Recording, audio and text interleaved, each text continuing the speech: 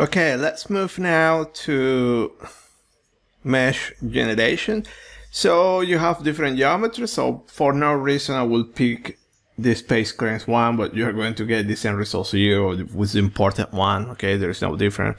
So I will pick this one. Okay, and now at this point, so remember every now and then, save everything. And now let me double click here, and we're going to open the meshing tool. So it's going to import everything. Remember here I put my named selections, but there is no difference. You can add named selections here, sorry, over here, so there's no difference. And let's wait while it's open the application. So see that it's going to start to import the geometry. Okay, so sometimes can take some time. So do not be surprised that sometimes can take a long time, like 5 minutes, if you have large geometries. Okay, large geometries it can be time consuming. This one is not that big, so it should be fast. So see that now you have the message here. And at this point, see that we have the geometry here. Okay. So remember that when I created the geometry, also remember that it's very important to have one solid. So let me go back. So see here that in geometry, you have 2 different solids there, or parts there. So I forgot to suppress that geometry when I was in a space crane. So let me go back and reopening here a space crane. So you can suppress that one directly in the geometry, but also you can suppress whatever you need directly here also in the meshing tool. So see here that you have this one. I forgot to suppress it all. I suppressed this one, but I forgot to suppress this one. Okay. So you can do it here, and then you need to roll out everything, but also to suppress here is also probably the easiest way. Right click, suppress body, and that's all. You don't have that body anymore. Okay, you have it here. So for instance, this one, you see that it's a solid gray. You don't like that solid gray, you want something with transparency. Go there, put 0.5, and then you have your transparency there. Okay, so now let's create the mesh. So remember, click here, always select here CFD according to your physics. So we're doing CFD. You can reduce this dimension there. Okay, and then let me insert a method. So select the whole body, and here tetrahedrons is fine. So see that all the named selections you import it here, no problem here.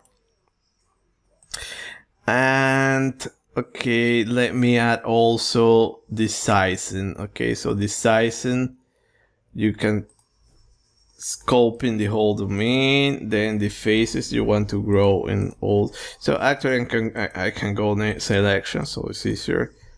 Control, select the 2 walls, and you apply that there, and you are done. Okay, so if I press now generate, let's see what we have. This is it. Okay, so it's a quite nice mesh. You have all the boundary layer, everything. So remember, you can add more refinement here. So for instance, let me redo, and let me insert here a sizing. I want to add a surface size in those 2 faces, and set this one to 0.5.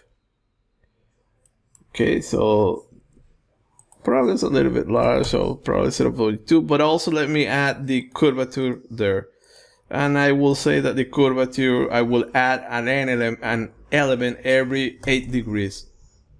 Okay, so let's see what we have. So if I put here probably 0.05, okay, like that. Okay, so if I generate, now we should get something much finer here. And voila, there you see.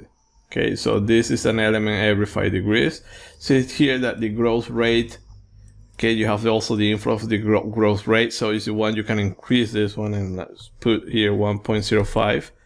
Okay, so we're going to control it there, generate.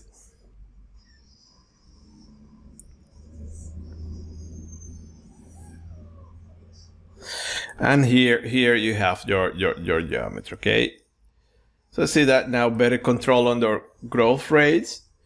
Nice mesh surface there. Okay, so if you want to reduce the size of the element, also feel free. Okay, so I will use this mesh. Okay, for me this is okay. You have everything. Remember, repair overlapping, see that nothing there. So this is okay. We can move now to the simulation stage. Okay, so let me close here. Okay, so you can choose different parameters, it's up to you. So here you have my solution, you can check what I put there. So at this point we can go and move to the simulation. Okay, so remember here you have the mesh, you need to convert it to Fluent.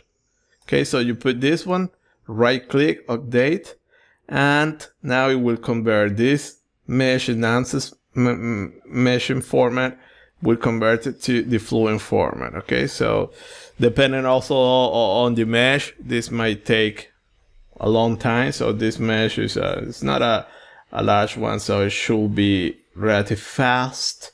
Okay, so let's wait. So it's here that check mark is okay. And now here you have the mesh, everything done. Let me save. And if I click here, so remember also to know the location, you click here in Sys1, okay, you have everything. In Flu1 also you will have this setup. So if you go back here where you are working, you have your case here. In my case, I'm working here. So DP0 design, see that you have Sys1, you have the mesh there, but also you should have a folder. Okay, you have all the geometries. Okay, I don't have the Fluent, so far I need to run, but you have the geometry here. Okay, so the next video we are going to launch now Fluent in standalone model. Okay, I'm not going to launch it here. Let's move outside this.